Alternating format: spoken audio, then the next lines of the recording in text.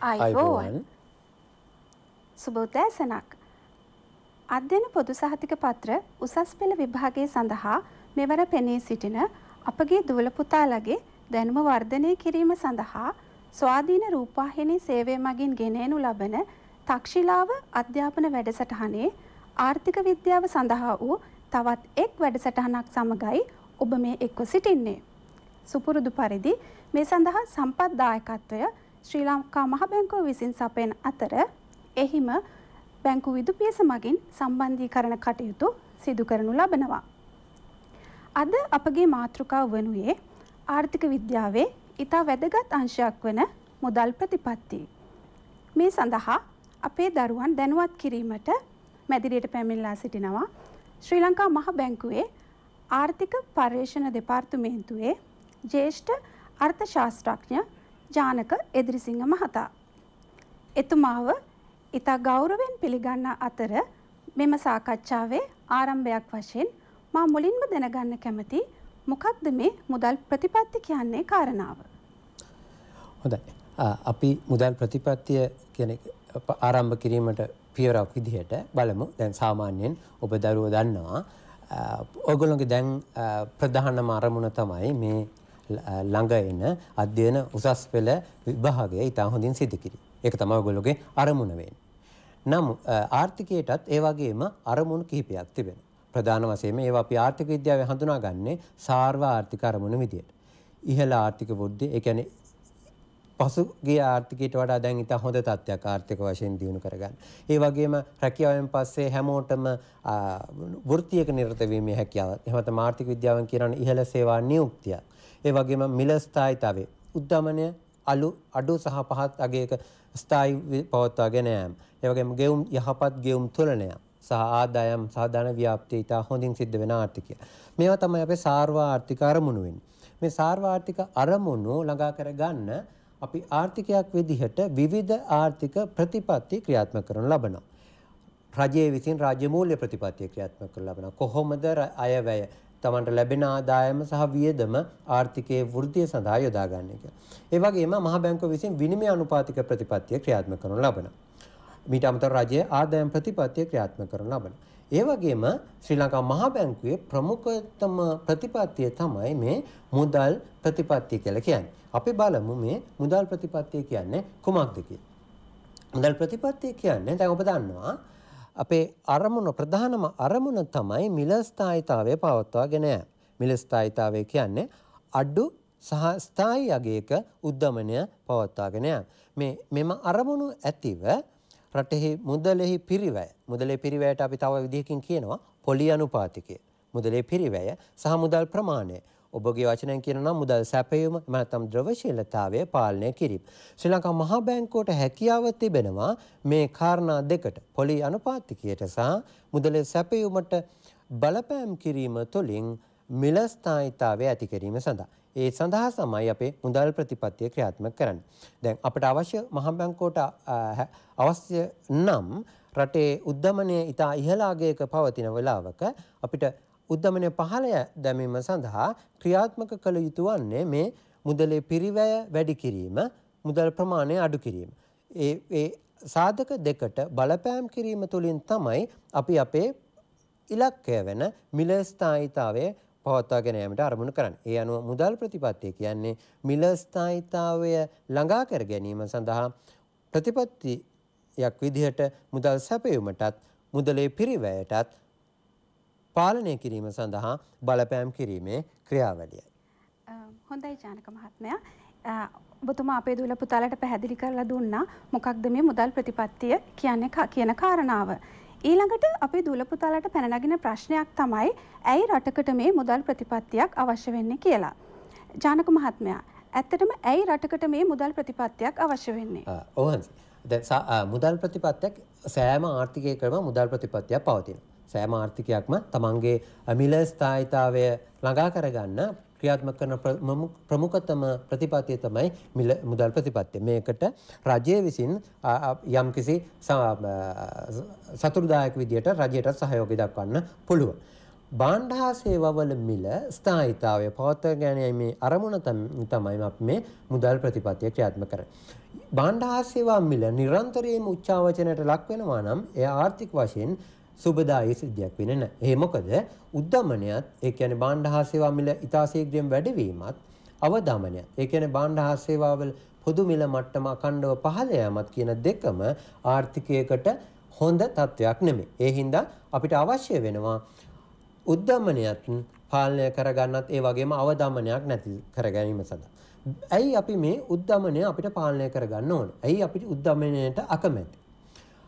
උදාහරණයක් විදිහට ගත්තොත් උද්දමනය කියන්නේ පොදු භාණ්ඩ හා සේවාවල පොදු මිල මට්ටම අඛණ්ඩව ඉහළ යාම. ඒ කියන්නේ ඔබ ඊයේ දිනේදී ලබාගත් රුපියල් 100ක මුල්ලකට ලබාගත් භාණ්ඩ හා සේවා ප්‍රමාණය අද දිනේදී ලබා ගැනීමට රුපියල් 100කට වඩා ඉතා විශාල යම් මුදල් ප්‍රමාණයක් අවශ්‍යයි කියන එක. ඒ වගේම අවදමනය කියන්නේ ඊයේ රුපියල් 100කට ගත්ත භාණ්ඩ ප්‍රමාණය ගන්න අද 100ක් ඕනේ නැහැ. ඊට වඩා අඩු මුදල් ප්‍රමාණයකින් ඔබට ගන්න පුළුවන්. භාණ්ඩ හා සේවාවල මිල අඩු වෙලා තියෙනවා කියන්නේ. දැන් බලමු උද්දමනය වැඩි වෙනකොට මුදලේ වටිනාකම අඩු වෙනවා. ඇයි එහෙම මං කියන්නේ? ඊයේ දවසේ රුපියල් 100ට තිබ්බ භාණ්ඩය අද දවසේ ගන්නකොට 110ක් වෙලා තියෙනවා නම් ඔබට එම මුදල් ප්‍රමාණය වැඩිපුර වියදම් කරන්න වෙනවා ඔබ එදිනෙදා ජීවත් වෙන්න කරන වියදම් සඳහා. ඒ කියන්නේ උද්දමනය අපේ ජීවන වියදම ඉහළ නංවන්නට හේතු වෙනවා. අපි මුදලේ ක්‍රය ශක්තිය අඩු කරන්නට මේ උද්දමනය හේතු වෙනවා. ඒ වගේ අවදමනයෙන් සිද්ධ වෙන්නේ භාණ්ඩ සේවාවල මිල අඛණ්ඩව පහළ යාම. අවදමනය ආර්ථිකයකට හොඳ නැති වෙන්නේ නිෂ්පාදකයා ආධාර්යමත් වෙනවා. ඒ කියන්නේ මම නිෂ්පාදකයෙක් නම් මම නිෂ්පාදනය කරව භාණ්ඩයට දැන් අද දිනේ ලැබෙන මිල මට හෙට දිනේදී ලබා ගන්න බැරි නම් මම නිෂ්පාදකයෙක් විදියට ආධාර්යමත් වෙනවා මේ තමන්ගේ නිෂ්පාදන ක්‍රියාවලිය තවදුරටත් සිද්ධ කරගෙන යන්න. එතකොට ඒ ප්‍රතිඵලයක් විදියට මම නිෂ්පාදන ක්‍රියාවලියෙන් ඉවත් වෙනවා. ඒක හේතුවෙන් ආර්ථික අවපාතයකට පොදුවේ ලක් වෙන්න පුළුවන්. එතකොට මම නිෂ්පාදන ක්‍රියාවලියෙන් ඉවත් වෙනකොට මම ළඟ වැඩ කරන් දාගෙන ඉන්න සේවකයොත් මම ඉවත් කරනවා, සේවා වියුක්ති කරනවා. ඒ කියන්නේ සේවා වියුක්තියත් ඉහළ යන්නට මේකට හේතු වෙනවා. ලංකාවේ මුදල් ප්‍රතිපත්ති ක්‍රියාත්මක කරනු ලබන්නේ ශ්‍රී ලංකා මහ බැංකුව මගින්. ඉතින් මම මේ වෙලාවේ චානක මහත්මයාගෙන් දැනගන්න කැමති ශ්‍රී ලංකා මහ බැංකුවේ අරමුණුත් මුදල් ප්‍රතිපත්තිත් අතර තියෙන්නේ මොන වගේ සම්බන්ධයක්ද කියන කාරණය. ඔව්. දරුවෝ දන්නවා ශ්‍රී ලංකා මහ බැංකුවේ අරමුණු සාමාන්‍යයෙන් ලෝකේ ශ්‍රී ලංකා මහ බැංකුව විතරක් නෙමෙයි ලෝකේ මහ බැංකුවක ප්‍රධානම වශයෙන් අරමුණ වෙලා තියෙන්නේ මේ මිල ස්ථායීතාවය අඩු උද්දමනයක් පවත්වාගෙන යාම, ආර්ථික වෘද්ධිය, සේවා නියුක්ති ඉහළාගිය පවත්වාගෙන යාම, පොලි අනුපාතික වල ස්ථායීතාවය, මූල්‍ය පද්ධතියේ ස්ථායීතාවය, විනිමය අනුපාතික ස්ථායීතාවය, විනිමය අනුපාතිකේ නිරන්තරයෙන්ම උච්චාවචනයෙන් තොර තත්ත්වයක් පවත්වාගෙන යාම වැනි දේවල්. ශ්‍රී ලංකා මහ බැංකුවේ සහ ලෝකේ දැනට පවතින නූතන මහ බැංකුවල ප්‍රධානම අරමුණ තමයි මිල ස්ථායීතාවය පවත්වාගෙන යාම. ඒ කියන්නේ අඩු සහ ස්ථායී අගයකින් උද්දමනය පවත්වාගෙන යාම. ඒ අනුව ශ්‍රී ලංකා මහ බැංකුවේ අපේ ප්‍රධානම අරමුණු දෙක තමයි මේ ඔබ දකින්නේ ආර්ථික සහ මිල ස්ථායීතාවය සහ මූල්‍ය පද්ධතියේ ස්ථායීතාවය. අපි බලමු මේ ආර්ථික සහ මිල ස්ථායීතාවය කියන්නේ කුමක්ද කියලා.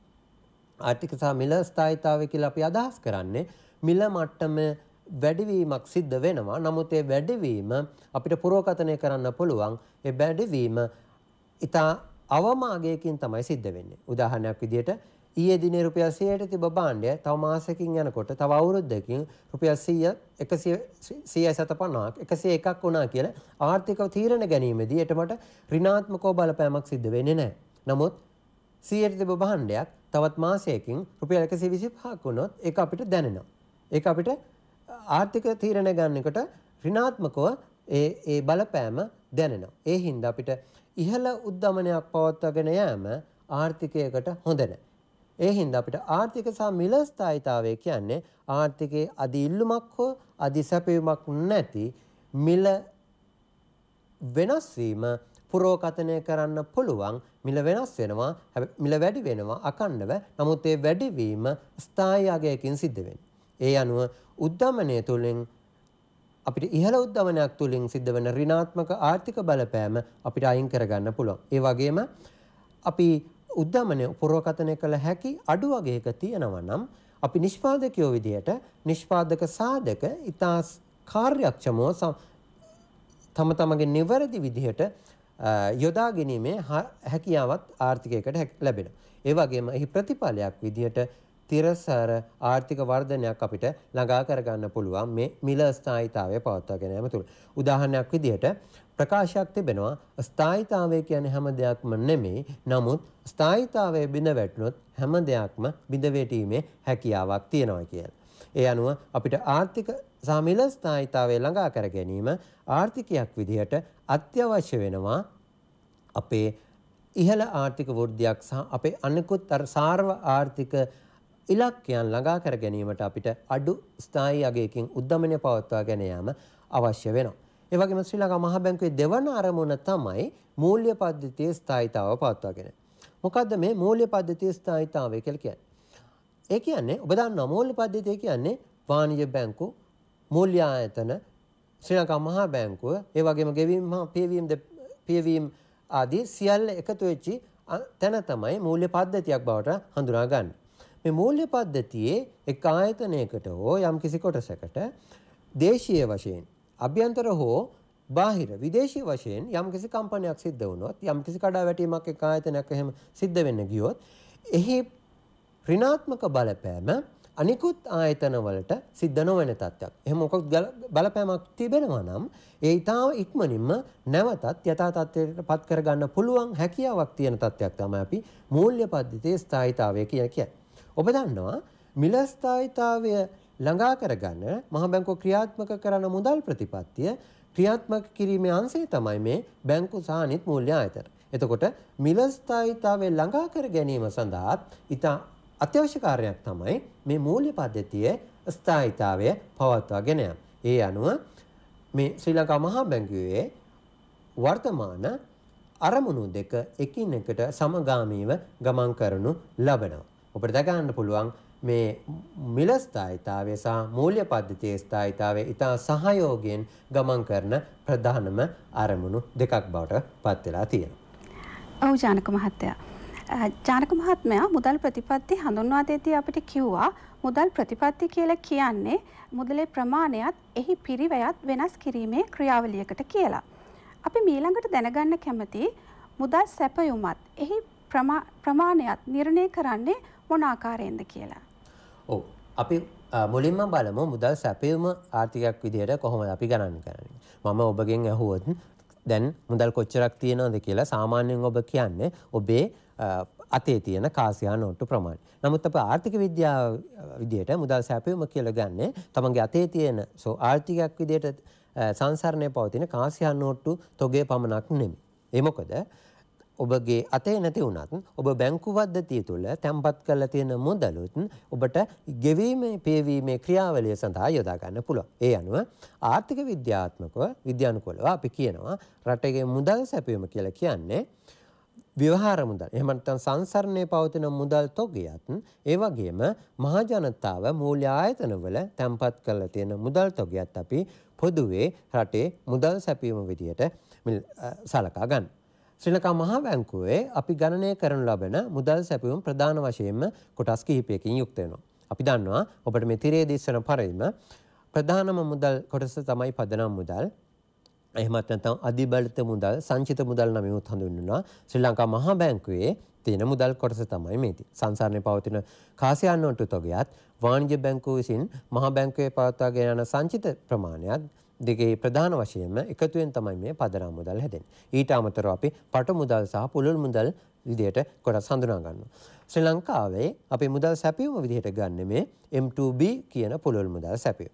දැන් අපි බලමු රටක ආර්ථිකයකට මොන විදිහටද මේ මුදල් සැපයීම අත්‍යවශ්‍ය මුදල් සැපයීම සලකා බලන්න කියලා. ඔබ ඉගෙන ගන්නවා ඔබේ පාඩමක් තිබෙනවා මුදල් ප්‍රමාණවාදය කියලා. Quantity theory of money. එහිදී ඔබ ඉගෙන ගත්තා මුදලේ ප්‍රමාණය මුදල් තොගය වරක් මුදලේ සංසරණ ප්‍රවේගය සමාන වෙනවා භාණ්ඩ හා සේවාවල මිල වැඩි කිරීම ගනුදෙනු ප්‍රමාණය. එහෙමත් නැත්නම් ආර්ථිකයේ නිෂ්පාදන ප්‍රමාණයට සමාන වෙනවා. මෙහින් අදහස් කරන්නේ යම් අවස්ථාවක රටේ තියෙන මුදල් තොගයත් මුදලේ සංසරණ ප්‍රවේගය ඒ කියන්නේ එක් මුදල් ඒකකයක් යම් කිසි නිශ්චිත කාලයක් තුළ අවුරුද්දක් සාමාන්‍යයෙන් සලකා ගන්න බලන්නේ අවුරුදු කාලයක් තුළ භාණ්ඩ හා සේවා මිලදී ගැනීම සඳහා යොදා ගන්නා වාර ගණන.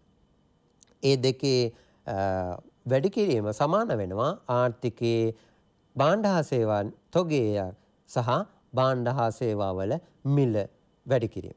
ඒ අනුව අපි 2016 වසරේ මේ සම්බන්ධයෙන් අපි ප්‍රශ්නකුත් තිබුණා මුදල් ප්‍රමාණවාදය කෙටියෙන් විග්‍රහ කරන්න කියලා. එමෙන් අදහස් වෙන්නේ මේ ප්‍රකාශයෙන් අදහස් වෙන්නේ ආර්ථිකයේ මුදල් සැපයුම මුදල් ප්‍රමාණවාදය කියන්නේ මුදල් තොගයත් පොදු මිල මට්ටමත් අතර ධනාත්මක සම්බන්ධයක් තියෙනවා කිය.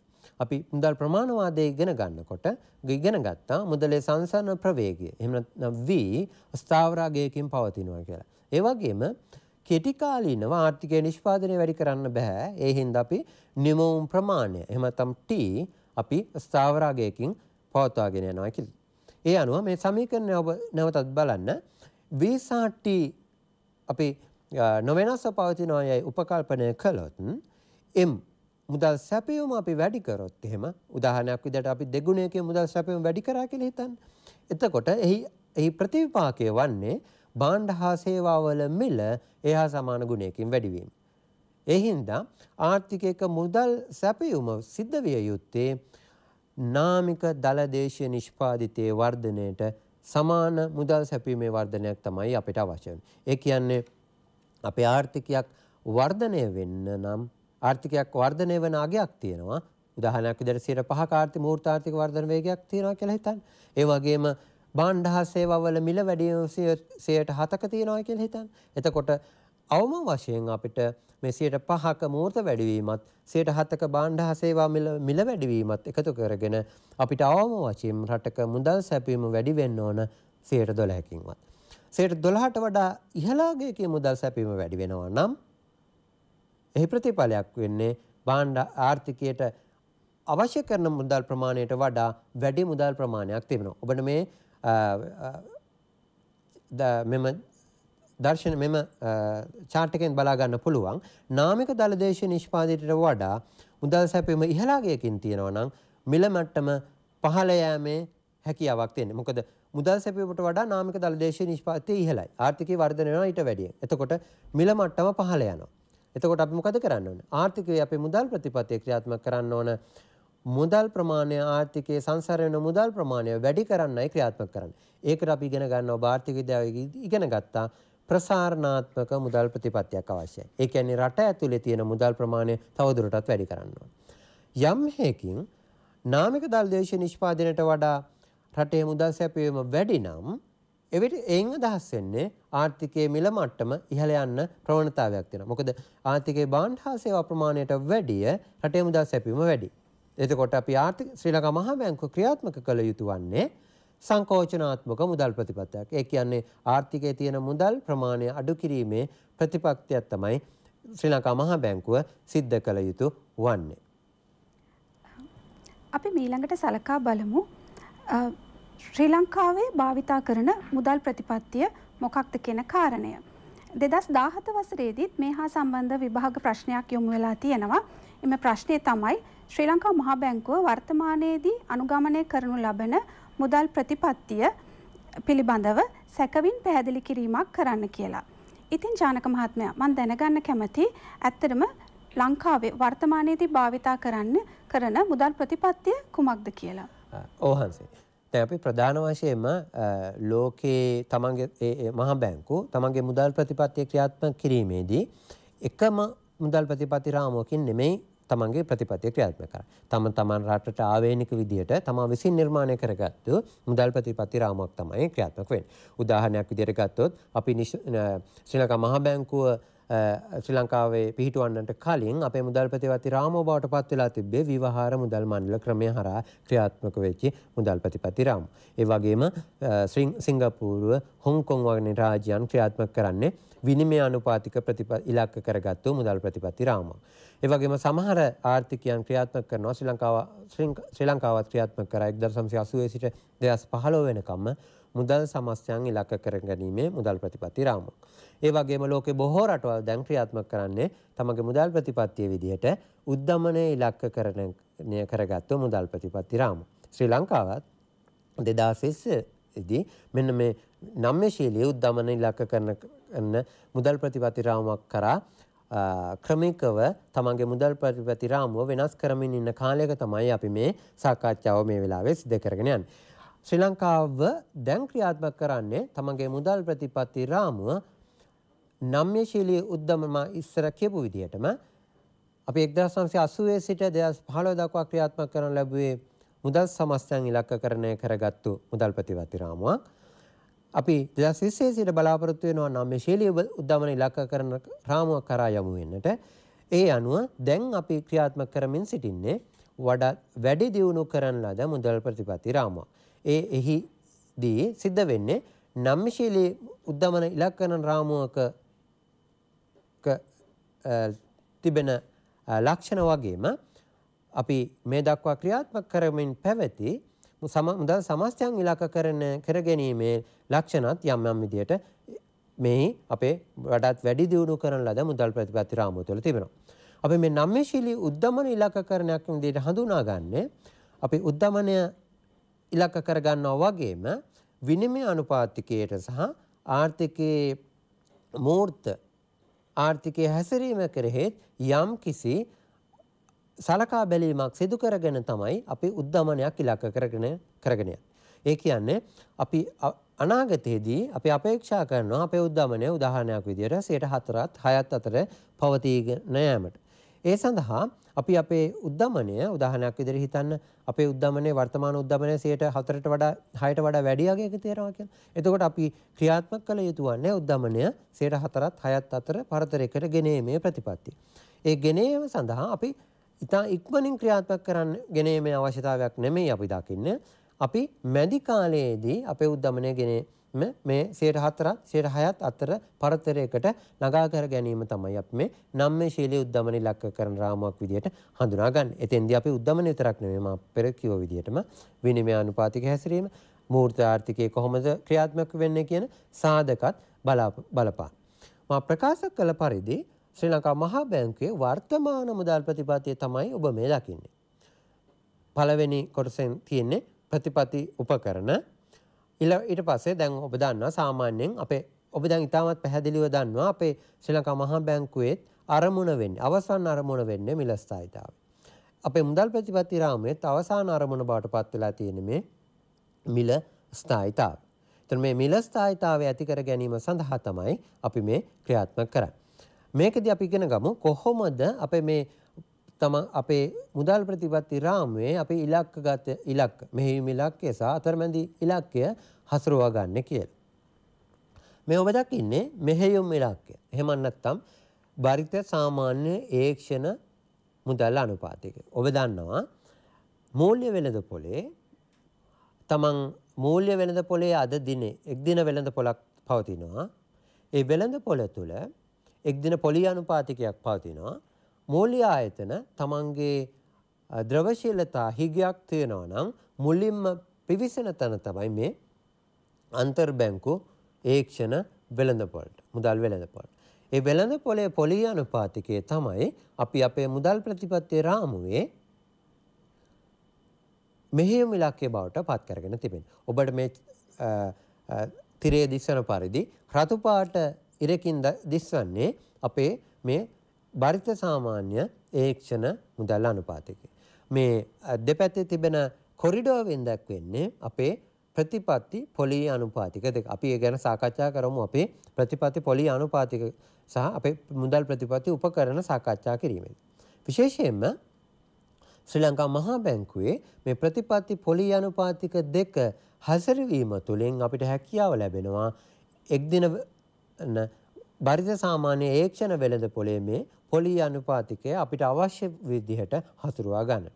උදාහරණයක් විදිහට මහා බැංකුව ප්‍රතිපත්ති පොලී අනුපාතික යම් එකකින් ඉහළ දැම්මොත් එක් දින පොලී අනුපාතිකයත් එම පමණින්ම නොවී තියෙන්න පුළුවන්. නමුත් සාපේක්ෂව ඉතා එම අගයට ආසන්න අගයකින් ඒ දිසාවනතියට වෙනස් වීමක් සිද්ධ කරනවා.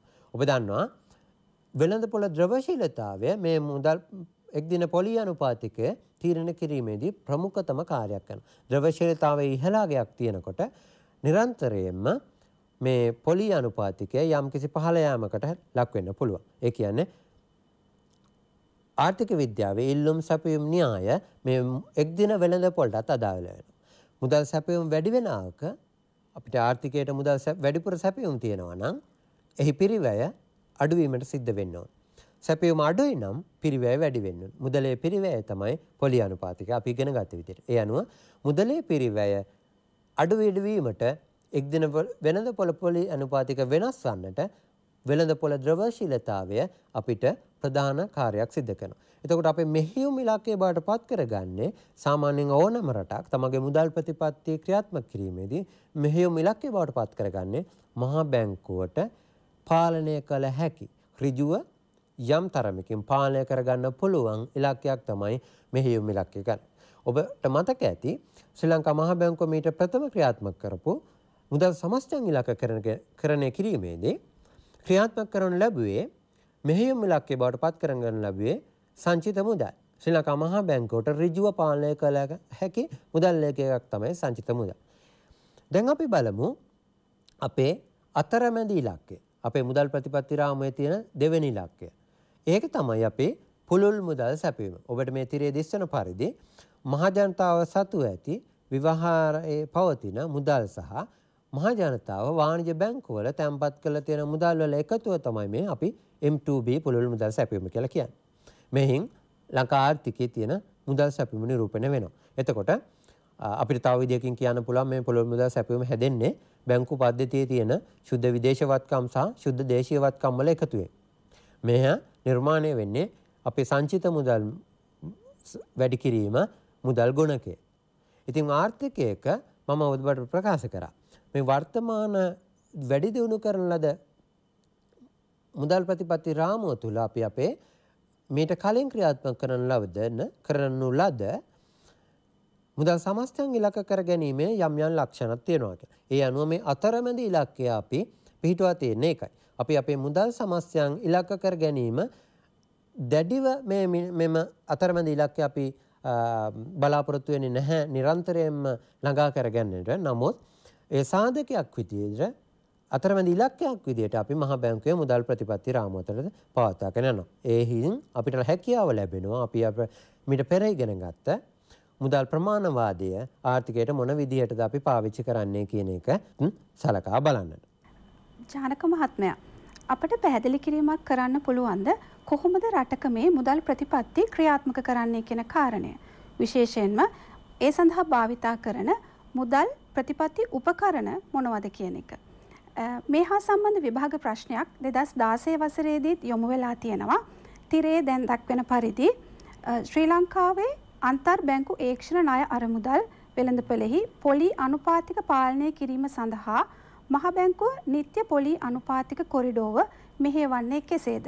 මේ සඳහාත් පැහැදිලි කිරීමක් කළොත් ජානක මහත්මයා. ඔව් හංසි මම දැන් ඉස්සලා කියපු විදිහටම අපේ එක් දින මුදල් වෙළඳපොළ තුල ද්‍රවශීලතාවය මේ ප්‍රතිපත්ති එක් දින බරිත සාමාන්‍ය මුදල් වෙළඳපොළ පොලි අනුපාතිකය තීරණය වෙන ප්‍රධාන බලපෑමක් කරනවා. ඒ වගේම ප්‍රතිපත්ති පොලි අනුපාතික තමයි මේ දිශානතිය තීරණය කරන ලබන ප්‍රමුඛතම කාර්යය. ඒක්ෂණ මුදල් වෙළඳපොලේ අරමුදල් වල පොලි අනුපාතිකයේ තීරණය වෙන්න මේ අපි ප්‍රතිපත්ති පොලි අනුපාතික වෙනස් කිරීම ඍජුවම බලපානු ලබන. උදාහරණයක් විදිහට මහා බැංකුව අපේ ප්‍රතිපත්ති පොලි අනුපාතික පදනම් අංක 50කින් පමණ ඉහළ දැම්මොත් එහෙම අනිවාර්යෙන්ම මේ ඒක්ෂණ වෙළඳපොලේ පොලි අනුපාතිකයත් මා ඉස්සර කියපු විදිහටම පදනම් අංක 50කින් නොවෙන්නට පුළුවන්. නමුත් අවම වශයෙන් ඊට ආසන්න අගයකින් ඉහළ යාමක් සිද්ධ වෙනවා. අපේ ප්‍රතිපත්ති පොලි අනුපාතිකය තමයි මේ ඒක්ෂණ වෙළඳපොලේ පොලි අනුපාතිකය හැසිරීමේ දිශානතිය දක්වන ප්‍රමුඛතම කාර්යය. අපිට මේක ඉතා හොඳින් අඳුර ගන්න පුළුවන් අපේ ප්‍රතිපත්ති පොලි අපේ මුදල් ප්‍රතිපත්තියේ උපකරණ ක්‍රියාත්මක කිරීම තුළින් කොහොමද අපි මේක සිද්ධ කරන්න කියලා. අපි බලමු අපේ ප්‍රධාන ප්‍රතිපත්ති උපකරණ මොනවද කියලා. ඔබට මේ තිරේ දිස්වන පරිදි ප්‍රධානම උපකරණ අපි ප්‍රධාන කොටස් දෙකකට බෙදා දක්වනවා. ගුණාත්මක උපකරණ සහ ප්‍රමාණාත්මක උපකරණ විදියට. අපි ගුණාත්මක උපකරණ විදිහට හඳුනා ගන්න මුලින්ම ශිෂ්ට ප්‍රයෝග ඔබ දන්නවා පන්ති කාමරේ ඔබ ඉගෙනගෙන තියෙනවා. මහා බැංකුව කිසිදු ආකාරයකින් බලකිරීමක් කරන්නේ නැහැ. නමුත් අවවාද උපදෙස් ලබා දෙනවා වාණිජ්‍ය බැංකු වලට මෙන්න මේ කාරණය සිද්ධ කළොත් ආර්ථිකයකට යම් යහපත් බලපෑමක් සිද්ධ කරන්න පුළුවන් කියලා. ඒ වගේම යහ පෙළඹුම කියලාත් මේක හඳුනනවා. අවවාද උපදෙස් ලබා දීම තමයි මේ ශිෂ්ට ප්‍රයෝග කියලා කියන්නේ. ආන්තික අවශ්‍යතා කියලා කියන්නේ මේක මම ප්‍රායෝගික උදාහරණයකින් ඔබ හඳුන්වා දෙන්නම්. අපි වාහනයක් ගෙන්නනකොට ණයවර ලිපි නිකුත් කරනවා. ණයවර ලිපියක් නිකුත් කරන්න නම් වාණිජ්‍ය බැංකුවකට කියන්න පුළුවන් ඔබට ණයවර ලිපියක් නිකුත් කරන්නේ ඔබ ඒහා සමාන මුදල් තොගයක් මුදල් තැන්පතුවක් වාණිජ්‍ය බැංකුවේ වෙනම බැංකු ගිණුමක තැන්පත් කරන්න. එවැනි අවස්ථාවක් 2015 මේ ක්‍රියාත්මක වුණා ආන්තික අවශ්‍යතාවය. ඒ වගේම ණය සීමා. ශ්‍රී ලංකා මහා බැංකුව හිතනවා නම් යම් අංශ කෙරෙහි ණය ඕනට අවශ්‍ය ප්‍රමාණයට වඩා වැඩිපුර ලැබෙනවා වාණිජ්‍ය බැංකුව ඉතින් ලබා දෙනවායි කියලා අපිට පුළුවන් සීමාවන් පනවන්න. ඔබ කෘෂිකාර්මික අංශයට අවම වශයෙන් 10%ක්වත් දෙන්න ඕනේ කියලා දැන් තියෙනවා ණය සීමාව. ඒ වගේම රත්තරන් වෙනුවෙන් දෙන ණය වලට අපිට සීමාවක් දාන්න පුළුවන් උදාහරණයක් විදියට. ඒ වගේ ණය සීමාවන් යෙමීම ඒවා අපි ගුණාත්මක උපකරණ විදියට හඳුනා ගන්නවා. ප්‍රමාණාත්මක උපකරණ කියන්නේ ඔබට මේ තිරේ දෙස්සන පරිදිම ප්‍රතිපත්ති පොලී අනුපාතික අපි කතා කරනවා විවට වෙළඳපොළ කටයුතු ව්‍යවස්ථාපිත සංචිත අනුපාතය සහ බැංකු අනුපාතය. අපි බලමු දැන් ප්‍රතිපත්ති පොලී අනුපාතික කියන්නේ මොනවද කියලා. ඔබට මේ තිරේ දෙස්සන පරිදි මේ කඩයිරි මඟින් දක්වා තිබෙන්නේ අපේ ප්‍රතිපත්ති පොලී අනුපාතික දෙක. අපේ ප්‍රතිපත්ති පොලී අනුපාතික දෙක තමයි නිත්‍ය තැන්පතු පහසුකම් අනුපාතික SDFR කියලා කියනවා සහ නිත්‍ය ණය පහසුකම් අනුපාතිකය. නිත්‍ය තැන්පතු පහසුකම් අනුපාතය දැන් තිබෙන්නේ 7.25ක අගය. නිත්‍ය ණය පහසුකම් අනුපාතිකය 8.5ක අගයක පවතිනවා. මේ ප්‍රතිපත්ති පොලී අනුපාතික දෙකෙන් අදහස් වෙන්නේ මං කියන්නම් මුලින්ම නිත්‍ය තැන්පතු පහසුකම් අනුපාතිකය වාණිජ්‍ය බැංකුවකට තමන්ගේ එදිනෙදා කටයුතු සිද්ධ කරන්න පස්සේ මූල්‍ය කටයුතු සිද්ධ කරන්න පස්සේ යම්කිසි අතිරික්ත මුදලක් ඉතුරු වෙලා තිබෙනවා නම් මහා බැංකුවේ ගෙනල්ලා තැන්පත් කරන්න පුළුවන්. ඒ තැන්පත් කළොත් ලැබෙන පොලී අනුපාතිකය තමයි මේ නිත්‍ය තැන්පතු පහසුකම් අනුපාතිකය කියලා කියන්නේ. ඒ වගේම යම්කිසි වාණිජ්‍ය බැංකුවකට තමන් අද දවසේ ද්‍රවශීලතා හිගයකට මුහුණ දුන්නොත් වාණිජ්‍ය බැංකුවට පුළුවන් තමන් ළඟ තිබෙන සුරුකුම්පතක් රජයේ භාණ්ඩාගාර බිල්පතක් මහා බැංකුවට ගෙනත් දීලා ඒ වෙනුවෙන් ණය මුදලක් ලබා ගන්න. ඒ ණය ලබා ගැනීමේ පොලී අනුපාතිකය තමයි මේ 8.5 එහෙම නැත්නම් නිත්‍ය ණය පහසුකම් අනුපාතිකය කියලා කියන්නේ. ඒ දෙක තමයි අපේ ප්‍රතිපත්ති පොලී අනුපාතික දෙක. අපි මේ ප්‍රතිපත්ති පොලී අනුපාතික දෙක වෙනස් කිරීම තුළින් කාලයක් එක්ක ඔබ අපගේ වෙළඳපොළ පොලී අනුපාතික වලට බලපෑම් සිද්ධ කරනවා. මේ අපේ ප්‍රතිපත්ති පොලී අනුපාතික දෙක වෙනස් කිරීම මුලින්ම අපේ එක්දින පොලී අනුපාතික වලට බලපානවා. ඉන් අනතුරුව කෙටි කාලීන පොලී අනුපාතික වලට දිගු කාලයේදී අපේ දිගු කාලීන පොලී අනුපාතික වලට බලපෑම් කරනවා. ඒ වගේම අපේ දෙවැනි ප්‍රධානම මුදල් ප්‍රතිපත්ති උපකරණය තමයි විවට වෙළඳපොළ කටයුතු. එහෙම නැත්නම් ඕපන් මාකට් ඔපරේෂන් කියලා කියනවා. විවෘත වෙළඳපොළ කටයුතු විවට වෙළඳපොළ කටයුතු කියලා අපි හඳුනාගන්නේ ඔබ දන්නවා ඔබ පාඩමේ ඉගෙනගෙන තියෙන්නේ ශ්‍රී ලංකා මහා බැංකුව විවෘත වෙළඳපොළේ භාණ්ඩාගාර බිල්පත් විකිණීම සහ හෝ මිලදී ගැනීම මුදල් අඩු වැඩි කිරීමේ අරමුණ. දැන් මම මෙහෙම ඉතක් සරලව ඔබට හඳුන්වා දෙන්නම්. වාණිජ්‍ය බැංකු පද්ධතිය තුළ අපි මම මුලින්ම කිව්වා අපි ද්‍රවශීලතාවය ගණනය කරනවා. අද දවසේ අපිට මුදල් වෙළඳපොළ ද්‍රවශීලතාවය වැඩියෙන් තියෙනවද අවශ්‍ය කරන ප්‍රමාණයට වඩා වැඩියෙන් තියෙනවද අඩුවෙන් තියෙනවද? ද්‍රවශීලතාවය වැඩියෙන් තියෙනවා නම් ඒ ද්‍රවශීලතාවය යොදාගෙන වාණිජ්‍ය බැංකු පෙළඹෙනවා ඉතා අවදානම් සහිත ණය දීමකට පවා යොමු වෙන්නේ. ඒ මොකද ඒගොල්ලන්ට මුදල් සැපයීම වැඩි මුදල් වල තියෙන ඉල්ලුමට වඩා. එතකොට ඒගොල්ලන්ගේ පොලී අනුපාතිකය අඩු කරලා හරිය ණය දෙන්න පෙළඹෙනවා. ඒකේ අනිත් පැත්ත විදිහට ගත්තොත් ද්‍රවශීලතා හිගයක් තියෙනවා නම් වෙළඳපොළ තුළ වාණිජ බැංකුව උත්සාහ කරනවා ඉතා ඉහළ පොලි අනුපාතකයක් තමන්ගේ පවතින මුදල් වලට ලබා ගන්න. ඒ අනුව කෙටි කාණ පොලි අනුපාතකයේ ශීඝ්‍රයෙන් ඉහළ යන්නට උත්සාහ කරනවා. මේ දෙකම මහ බැංකුව පැත්තෙන් සලකා බලනකොට ඉතා හොඳ තත්ත්වයක් නෙමෙයි. ඒ හින්දා මහ බැංකුව තමන්ගේ ප්‍රමුඛතම මුදල් ප්‍රතිපත්ති උපකරණයක් විදියට මේ විවෘත වෙළඳපොළ කටයුතු වලට මැදිහත් වෙලා වෙළඳපොළ ද්‍රවශීලතාවයේ කළමනාකරණය කිරීම තුළින් කෙටි කාලින පොලි අනුපාතිකය ආර්ථිකයට අවශ්‍ය යහපත් තැන පවත්වාගෙන යාම තමයි අපේ විවෘත වෙළඳපොළ කටයුතු වලින් සිද්ධ කරන්නේ. ඒ අනුව මහ බැංකුව රජයේ සුරකුම්පත් විවෘත වෙළඳපොලේ අලෙවි කරන්න කටයුතු කරොත් අපේ ළඟ තියෙන සම්පත් ප්‍රමාණයක් අපේ තියෙන දේශීය වත්කම් ප්‍රමාණයක් අපි විවෘත වෙළඳපොලේ අලෙවි කරොත් එහෙම එයින් අදහස් වෙන්නේ රටේ ආර්ථිකයේ මුදල් සැපයීම අඩු වෙනවා. අපි ළඟ තියෙන සම්පත් ප්‍රමාණයක් වාණිජ බැංකු වලට යනවා. භාණ්ඩාගාර බිල්පත් ප්‍රමාණයක්. වාණිජ බැංකුව සතුව තියෙන මුදල් තොගයක් ශ්‍රී ලංකා මහා බැංකුවට ලැබෙනවා. ඔබ දන්නවා මහා බැංකුවට මුදල් ලැබුණට පස්සේ ඒව තවදුරටත් මුදල් බවට නෙමෙයි. කොළ කැලක් බවට පත් වෙනවා. ඒ අනුව ආර්ථිකයේ තියෙන මුදල් සැපයීම අඩුවීමක් සිද්ධ වෙනවා. ඒකේ අනිත් පැත්ත විදිහට ගත්තොත් මහා බැංකුව වාණිජ බැංකුව වලින් රජයේ සොරකම්පත් මිලදී ගත්තොත් යම් අවස්ථාවක අපි මිලදී ගැනීමේදී මුදල් නිකුත් කරන්න සිද්ධ වෙනවා. මහා බැංකුව අලුතෙන් මුදල් ආර්ථිකයකට ලබා දීලා තමයි මේ සොරකම්පත් මිලදී ගන්න. එතකොට ආර්ථිකයේ පවතින මුදල් ප්‍රමාණයට වඩා මේ මුදල් සැපයීම ඉහළ යනවා. ඒ අනුව ආර්ථිකයේ පැවති මුදල් ප්‍රමාණයට වඩා වැඩි වෙනවා කියන්නේ ආර්ථිකයේ මුදල් සැපයීම වැඩි වෙනවා. පොලි අනුපාතික අපිට ඕන ගන්න පවත්වාගෙන යන්න පුළුවන්. එතකොට අපි ආර්ථිකයේ මුදල් වෙළඳපොලේ ද්‍රවශීලතා හිගයක් තියෙනවා නම් වාණිජ බැංකුව වලින් භාණ්ඩාගාර බිල්පත් මිලදී ගන්නවා.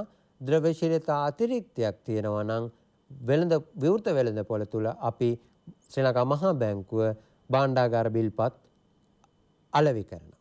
ওই කාරණා දෙක තමයි අපේ විවට වෙළඳපොළ කටයුතු හරහා අපි මුදල් සැපයීමට බලපෑම් කරන්නේ. මම ඔබට කිව්වා අපි මුදල් ප්‍රතිපත්තිය කියලා ඉගෙන ගත්තෙත් මුදලේ පිරිවැයට සහ මුදල් ප්‍රමාණයට බලපෑම් කිරීම කියලා. ඒ අනුව විවෘත වෙළඳපොළ කටයුතු වලින් අපි ප්‍රධාන වශයෙන් ඉලක්ක කරන්නේ මුදලේ ප්‍රමාණය. ද්‍රවශීලතාව ඉලක්ක කරන. ද්‍රවශීලතාවයේ කළමනාකරණය කර ගැනීම තුළින් මුදලේ පිරිවැය අපිට අවශ්‍ය තැනට පවත්වාගෙන යාම තමයි මෙහි ප්‍රමුඛතම අවස්ථාව වෙන්නේ. මීළඟට මම කැමති ඔබතුමාගෙන් දැනගන්න විවස්ථාපිත සංචිත භාවිතයෙන් කොහොමද රටක මුදල් ප්‍රතිපත්ති මෙහෙයවීම කටයුතු කරන්න කියන කාරණය. ඔව් හංසි. දැන් අපි ඉගෙන ගත්තා අපේ මුදල් ප්‍රතිපත්ති උපකරණ දෙකක්. අපි තවත් මුදල් ප්‍රතිපත්ති උපකරණයක් තමයි මේ ව්‍යවස්ථාපිත සංචිත අවශ්‍යතාවය. SRR විදිහට අපි හඳුනා ගන්නවා. ඔබ දන්නවා වාණිජ බැංකුව තමන්ගේ රුපියල් තැන්පතු වලින් 7.5ක මුදලක් සෑම රුපියල් තැන්පතුවකීම 7.5ක මුදලක් ශ්‍රී ලංකා මහා බැංකුවේ සංචිත විදියට තැන්පත් කරන්නට. මේ සංචිත අගය 7.5 කියන සංචිත අවශ්‍යතාවය ශ්‍රී ලංකා මහා බැංකුව වෙනස් කිරීම සිදු කරන ලබනවා තමන්ගේ මුදල් ප්‍රතිපත්ති විවරණය තුලින්. අපි උදාහරණයක් විදිහට ගත්තොත් 2015 දෙසැම්බර් 30 වෙනිදා ව්‍යවස්ථාපිත සංචිත අවශ්‍යතාවයේ 6 සිට 7.5 වර්තමානයේ පවතින 7.5 දක්වා වැඩි කර. එහින් අදහස් වුණේ වාණිජ බැංකුවල පවත්වාගෙන මුදල් ප්‍රමාණය යම් කිසි ක්‍රමයකින් අඩු කරගෙන. ඒ අනුව වාණිජ බැංකුවලට සිද්ධ වුණා තමන් සතුව පවත්වාගෙන යන තැන්පතු වලින් වැඩි මුදල් ප්‍රමාණයක් මහා බැංකුවේ තැන්පත් කරන්න. එතකොට වාණිජ බැංකුවලට මුදල් මැවීමේ ක්‍රියාවලියක්. ඔබ ඉගෙන ගන්න මුදල් මැවීම වාණිජ බැංකුවල මේ විචාලී ව්‍යවස්ථාපිත සංචිත අවශ්‍යතාවය ඉහළ දැමීම තුළින් වාණිජ බැංකුවල මුදල් සැපයීම පාලනය කිරීමට කටයුතු කරනවා. ඔබට මේ තිරේ දිස්වන විදිහට අපි ව්‍යවස්ථාපිත සංචිත අවශ්‍යතාවය පහළ දැම්මොත් ආර්ථිකයේ මුදල් සැපයීම වැඩි වෙනවා. මුදල් මැවීමේ හැකියාව වාණිජ බැංකුවට වැඩියෙන් ලැබෙනවා. ඒ වගේම ව්‍යවස්ථාපිත සංචිත අවශ්‍යතාවය අපි ඉහළ දැම්මොත් 7.5 සිට ඉහළ අගයකට ගෙනවොත් වාණිජ බැංකුවලට සිද්ධ වෙනවා වැඩිපුර මුදල් ප්‍රමාණයක් මහා බැංකුවේ තැන්පත් කරන්න. ඒ අනුව ව්‍යවස්ථාපිත සංචිත අවශ්‍යතාවය මේ අපි නිරන්තරයෙන්ම පාවිච්චි කරන මුදල් ප්‍රතිපත්ති උපකරණයක් නෙමෙයි. යම් අවස්ථාවක අපි හිතමු මුදල් වෙළඳපොළ ද්‍රවශීලතාව දිගු කාලීනව යම්කිසි අඩු අගේ අවස්ථාවක තිබෙනවා. උදාහරණයක් විදිහට ද්‍රවශීලතා හිගය ඉහළ ඉතා දිගු කාලයක් තුර පවතිනවා නම් ශ්‍රී ලංකා මහා බැංකුවට පුළුවන් මේ ව්‍යවස්ථාපිත සංචිත අවශ්‍යතාවය අඩු කරලා තමන්ගේ මුදල් වෙළඳපොළ තියෙන ද්‍රවශීලතාවය යම් අගයකින් වැඩි කරගන්න. ඔකේ අනිත් පැත්ත කරන්නත් පුළුවන්. ඉහළ අධි ද්‍රවශීලතා තත්ත්වයක් අඛණ්ඩව දිගු කාලිනව පවතිනවා නම් ව්‍යවස්ථාපිත සංචිත අවශ්‍යතාවය ඉහළ දාලා ද්‍රවශීලතාවය අඩු කර ගැනීමේ හැකියාවත් කරන්න පුළුවන්. ඒ අනුව මෙම මුදල් ප්‍රතිපත්ති උපකරණය අපි පෙර සඳහන් කර ප්‍රතිපත්ති උපකරණ දෙක අපි නිරන්තරයෙන්ම අපි භාවිතා කළත් මෙහ අපි නිරන්තරයෙන් භාවිතා කරන මුදල් ප්‍රතිපත්ති උපකරණයක් නෙමෙයි. මීට අමතරව තිබෙනවා බැංකු අනුපාතිකය. මෙය ප්‍රධාන වශයෙන්ම ඔබ දන්නවා අපේ ප්‍රධානම මුදල් ප්‍රතිපත්ති උපකරණයක් විදිහට නෙමෙයි අපි සලකා බලන්නේ. නමුත් අවසාන ණය දෙන්නා විදිහට වාණිජ්‍ය බැංකු වලට යම් කිසි සුරංගුම්පතක් ශ්‍රී ලංකා මහා බැංකුව පිළිගන්නා සුරංගුම්පතක් ඉදිරිපත් කරලා වාණිජ්‍ය බැංකුවක් ද්‍රවශීලතා අර්බුදයකට ලක් වුණොත් එහෙම යම් කිසි ණය ගැනීමක් කරන්න පුළුවන්. වර්තමානයේ මේ බැංකු අනුපාතිකය වෙන්නේ 15%ක අගයක් ගන්නවා. මීට අමතරව අපි ඉගෙන ගන්නවා තවත් මුදල් ප්‍රතිපත්ති කොටසක් තිබෙනවා. ඔබට මේ තීරයේ දිස්වන පරිදි සාම්ප්‍රදායික නොවන මුදල් ප්‍රතිපත්ති. මම මේට පෙර සාකච්ඡා කරන ලද සියලුම මුදල් ප්‍රතිපත්ති උපකරණ සාම්ප්‍රදායික මුදල් ප්‍රතිපත්ති උපකරණ. මේ ඔබ දකින්නේ සාම්ප්‍රදායික නොවන මුදල් ප්‍රතිපත්ති උපකරණ. සාමාන්‍යයෙන් ආර්ථිකයක් පරිහානියට ලක් වුණාට පස්සේ ආර්ථික ප්‍රතිපත්ති ආර්ථික අර්බුදයකට ලක් වුණාට පස්සේ මහා බැංකු ප්‍රතිපත්ති පොලි අනුපාතික බිඳුව දක්වාම අඩු කරාට පස්සේ වගේ අවස්ථාවක මේ ඇත්තටම මේ ප්‍රායෝගිකව සිද්ධ වුණේ ලෝක මූල්‍ය අර්බුදය. ඔබ දන්නවා 2008-9 කාලේ ලෝක මූල්‍ය අර්බුදයෙන් පස්සේ ලෝකයේ ප්‍රමුඛතම මහා බැංකු ක්‍රියාත්මක කරන ලැබුවේ මේ සාම්ප්‍රදායික නොවන මුදල් ප්‍රතිපත්ති රාමුව. එහිදී ප්‍රතිපත්ති පොලි අනුපාතික බිඳුව දක්වාම අඩු කරනු ලැබුවා. බිඳුව ඍණ දක්වා සමහර මහා බැංකු අඩු කරනු ලැබුවා. ඍණ ප්‍රතිපත්ති පොලි අනුපාතිකයක් කියන්නේ ඔබ වාණිජ්‍ය බැංකු මහා බැංකුවේ තැන්පත් කරනවා ඒ වෙනුවෙන් මහා බැංකුවට යම්කිසි ගෙවීමක් වාණිජ්‍ය බැංකුවලින්ම කරන තත්ත්වයක්. එහි අදහස වෙන්නේ ඔබ ළඟ මුදල් පවතිනවා නම් බැංකුවට ගිහලා තැන්පත් කරන්න එපා. එය ආයෝජන කාර්යයකට පරිභෝජන කාර්යයකට යොමු කරන්න කියන එක. ඒ තත්ත්වයේ තවත් වැඩි දියුණු කරන්නට ආර්ථිකයට වැඩිපුර මුදල් ප්‍රමාණයක් ලබා දෙන්නට සිද්ධ කරන ලද තවත් එක් දේවල් තමයි මුදල් ප්‍රතිපත්ති ක්‍රියාමාර්ගයක් තමයි මේ සාම්ප්‍රදායික නොවන මුදල් ප්‍රතිපත්ති උපකරණ. ශ්‍රී ලංකාව මෙය නිරන්තරයෙන්ම මෙය සිදු කරන මුදල් ප්‍රතිපත්ති උපකරණ නෙමේ. යුරෝපය ඇමරිකා එක්සත් ජනපදය මෙම සාම්ප්‍රදායික නොවන මුදල් ප්‍රතිපත්ති උපකරණ ක්‍රියාත්මක කරනු ලැබුවා. හොඳයි. මම හිතන්නේ මේ වෙලාවේ අපේ දූල පුතාලට හොඳ අවබෝධයක් තියෙනවා මුදල් ප්‍රතිපත්ති සහ මුදල් ප්‍රතිපත්ති උපකරණ මෙහෙයවීම කටයුතු කරන්නේ කොහොමද කියන කාරණය. මම කැමතියි ඊළඟට සාකච්ඡාවට බඳුන් කරන්න ශ්‍රී ලංකාවේ වර්තමාන ආර්ථික ප්‍රවණතා පිළිබඳව. ජානක මහත්මයා අපේ දූ දරුවන්ට පැහැදිලි කිරීමක් කරන්න පුළුවන්ද ශ්‍රී ලංකාවේ වර්තමාන ආර්ථික ප්‍රවණතා සහ ඒ සඳහා මුදල් ප්‍රතිපත්තිමය ක්‍රියාමාර්ග විශේෂයෙන්ම ශ්‍රී ලංකා මහා බැංකුව මගින් අරන් තියෙන ප්‍රතිපත්තිමය ක්‍රියාමාර්ග මොනවද කියන කාරණය පිළිබඳව? ඔහොමයි තාමත් හොඳ ප්‍රශ්නයක්. දැන් දූලා පුතාලා ගොඩක් වෙලාවට සිද්ධ කරන්නේ මේ ප්‍රායෝගිකව න්‍යායාත්මක දේවල් ඔබට දැනුමට තියෙනවා. නමුත් මේ ප්‍රායෝගික දැනුම තමයි ඔබගේ අනාගතයට වඩාත්ම අවශ්‍ය වෙන්නේ. ඔබ කොහොමද මේ න්‍යාය ප්‍රායෝගිකව දකින්නේ කියලා. ශ්‍රී ලංකා මහා බැංකුව තමන්ගේ මුදල් ප්‍රතිපත්තිය ක්‍රියාත්මක කරන ආකාරය ඔබ ඉගෙන ගත්තා. අපි බලමු දැන් මේ මුදල් ප්‍රතිපත්තිය අපි ක්‍රියාත්මක කරන්න මොන වගේ ආර්ථික පසුබිමක්ද අපි පාවිච්චි උනේ, එහි ප්‍රතිඵල මොන විදිහට තියෙන්නේ. ඔබ දන්නවා 2015-16 කාලය තුල අපේ මුදල් සැපයීමේ යම්කිසි වැඩිවීමක් සිද්ධ වුණා. ඒ වගේම උද්දමනයත් යම්කිසි ආකාරයකට ක්‍රමිකව ඉහළ නැගීමක් දක්නට ලැබුණා.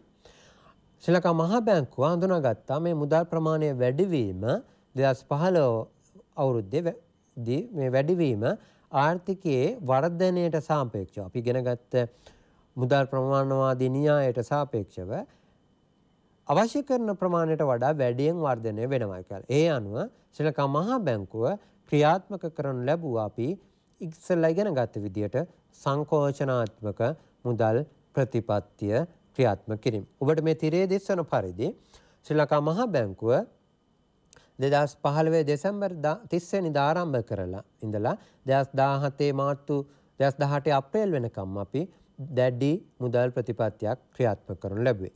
ඒ අනුව මුලින්ම අපි ව්‍යවස්ථාපිත සංචිත අවශ්‍යතාවය 7.5 දක්වා වැඩි කරා.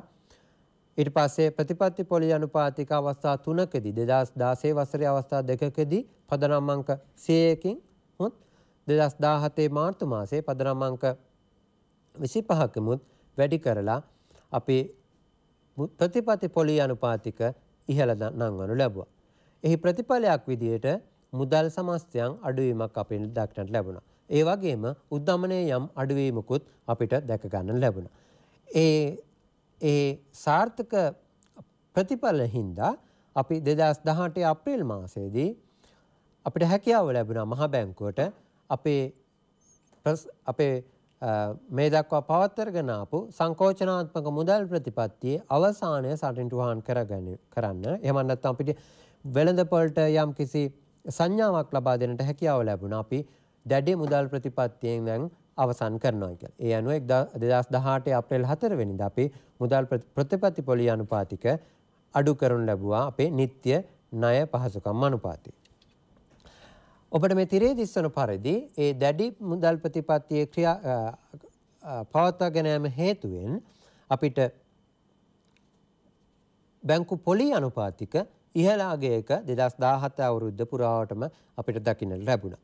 2018ත් මේ දක්වා ඉහළ අගයක තමයි මේ බැංකු වාණිජ්‍ය බැංකුවල පොලි අනුපාතික පවතින්නේ. අපි බලාපොරොත්තු වෙනවා මේ ඉහළ අගයක සිට ක්‍රමිකව ඉතා අඩු අගයක දක්වා ඉදිරි කාලයේදී මේ පොලි අනුපාතික යම් කිසි අඩුවීමක් සිද්ධ වෙයි කියලා අපේ ප්‍රතිපත්ති පොලි අනුපාතිකත් එක්ක. ඒ වගේම භාණ්ඩාගාර බිල්පත් රජයේ සුරුකුම්පත්වල පොලි අනුපාතිකත් 2017 මුල් භාගය තුළ යම් කිසි වැඩිවීමක් සිද්ධ වුණත් ඉන් අනතුරුව යම් කිසි අඩුවීමක් සිද්ධ වුණා. ඒ ප්‍රතිපත්ති පොලි භාණ්ඩාගාර බිල්පත් සුරුකුම්පත්වල මේ පොලි අනුපාතික අඩුවීම වාණිජ්‍ය බැංකුවල පොලි අනුපාතික අඩුවීමට අපි බලාපොරොත්තු වෙනවා මේක සම්ප්‍රේෂණය වෙයි කියලා. ඒ වගේම ණය සමස්තයන් විදිහට ගත්තොත් ඔබ දෙමාපියන් වාණිජ්‍ය බැංකු වලින් ණය ගන්නවා. ඒ ණය තොගය පුද්ගලික අංශයට ලබා දෙන ණය 2016 ජූලි මාසයේ 28.5ක් තන ඉහළ අගයක් තිබුණා. අපි 2016 17 අකණ්ඩව ක්‍රියාත්මක කරන ලැබුවේ දැඩි මුදල් ප්‍රතිපත්ති. ඉහළ පොලි අනුපාතික මුදල් සැපයීම අඩු කිරීම. එහි ප්‍රතිඵලයක් විදිහට ඔබට මේ තීරයේ දිස්වන පරිදිම අපේ දේශීය ණය සැපයීම අපි අකණ්ඩව අඩු කර ගැනීමට හැකියාවක් ලැබුණා. ඒ අනුව අපි වසර අවසාන වෙනකොට අපි අපේක්ෂිත ඉලක්කය කරා ළඟා වෙන්නට හැකියාව ලැබුණා ණය මුදල් වල වර්ධනය. ඒ වගේම මුදල් සමස්තන්ගේ වර්ධනයත් මේ 2018 මේ දක්වා ගත්තොත් අපි මාස 5ක කාලය තුල ගත්තා අපි අපිට අවශ්‍ය ප්‍රමාණයට යම් කිසි අඩු කර ගැනීමක් සිදු කර ගැනීමට හැකියාව ලැබුණා. ඒ වගේම පෞද්ගලික අංශයට ණය දෙන ඉලක්කම් වලින් මම ඔබට දැනුවත් කරොත් එහෙම 2017 වසර අවසාන වෙන විට අපිට 14.7ක පෞද්ගලික අංශයට ලබා දෙන ණය ප්‍රමාණයේ වර්ධනයක් දකින්න ලැබුණා. මෙයම පෙර ප්‍රකාශ කර පරිදි සිට 28.5 සිට යම් අඩුවීමක්. ඒ වගේම ඔබට මේ දකුණු අත පැත්තේ පේන chart එකෙන් පැහැදිලිව පේනවා ප්‍රධාන අංශ වලට කොහොමද ආර්ථිකයේ ඔබ දන්නවා අංශ තුනක් තිබෙනවා කෘෂිකාර්මික කර්මාන්ත සේවා ප්‍රධාන අංශ තුන ඒ වගේම පෞද්ගලික ණය දෙන මේ අංශ වලට ආර්ථිකයේ සියලුම අංශ වලට ණය ගලා යාමක් ආර්ථිකය තුල සිද්ධ වෙලා තියෙනවා. එක් අවස්ථාවක ආර්ථිකයේ ණය අඩු වෙලා අපිට අවශ්‍ය පරිදි ආර්ථිකයේ ණය ගලා යාම අඩු වුණා ඉහළ අගයක සිට. ඒ වගේම ණය ඉතා හොඳින් අපිට අවශ්‍ය කරන ආර්ථිකයේ සියලුම අංශ කරහයි යොමු වෙලා තියෙනවා. ඒ අනුව අපිට දැන ගන්න පුළුවන් වෙනවා ආර්ථිකයේ ණය ගලා යෑම අපිට ආර්ථිකයේ වර්ධනයට හිතකර මට්ටමක පවත්වා ගෙන යාමට පුළුවන්. ඒ වගේම උද්දමනය අපේ ප්‍රමුඛතම මහ බැංකුවේ මුදල් ප්‍රතිපත්තියේ අවස්ථාව තමයි අපිට අවශ්‍ය ප්‍රමාණයට උද්දමනය පවත්වා ගෙන යාම. අපි අපේක්ෂා කළ පරිදිම උද්දමනය 4.6 අතර කාල අතර පරාසයක් තුළට දැන් වෙන මේ මොහොත වෙන විට අපිට ළඟා කර ගැනීමට හැකියාව ලැබෙනවා. 2017 වසරේ අවසානයේදීත් අපි ළඟා කර ගැනීමට හැකියාව ලැබුණා. යම් කිසි වැඩිවීමක් 2017 තුන්වෙනි කාර්තුවේ අපිට දැකුණාට වර්තමානයේ වෙන විට අපිට අවශ්‍ය කරන ප්‍රමාණයට උද්දමනයත් අඩු වෙලා තියෙනවා. ඒ අනුව අපේ මුදල් ප්‍රතිපත්තිය ඉතා හොඳින් ආර්ථිකය තුළට සම්ප්‍රේෂණය වෙලා තිබෙනවා. හොඳයි. ඒ පැහැදිලි කිරීමත් සමග අද දිනට අපට ලැබී තිබෙන කාල සීමාව මෙයින් අවසන් වෙනවා.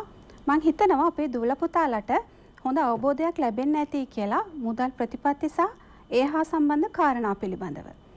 මා මුලින්ම ස්තුතිවන්ත වෙනවා අද දින අප මැදිරියට පැමිණිලා අපේ දූල පුතාලව දැනුවත් කිරීම සම්බන්ධයෙන් ජානක ඉදිරිසිංහ මහතාට ඒ වගේම ස්වාධීන රූපවාහිනියේ කාර්ය මණ්ඩලයටත් මෙම වැඩසටහනට සම්බන්ධීකරණයෙන් දායක වුණු ශ්‍රී ලංකා මහ බැංකුවේ බැංකු විදු පියසේ කාර්ය මණ්ඩලයටත් බෙහෙවින් ස්තුතිවන්ත වෙනවා. අවසාන වශයෙන් ඉදිරියේදී පැවැත්වීමට නියමිත අධ්‍යයන පොදු සහතික පත්‍ර උසස් පෙළ විභාගය සඳහා පෙනී සිටින අපගේ දූල පුතාලට ඉදිරියේදී ඔබට ලැබෙන එම කඩයිම ඉතා සාර්ථක අන්දමින් ජයග්‍රහණය කිරීමට ශක්තිය ධෛර්ය වාසනාව ලැබෙන්නයි ප්‍රාර්ථනා කරමින් මෙම වැඩසටහන නිමාවට පත් කරනවා.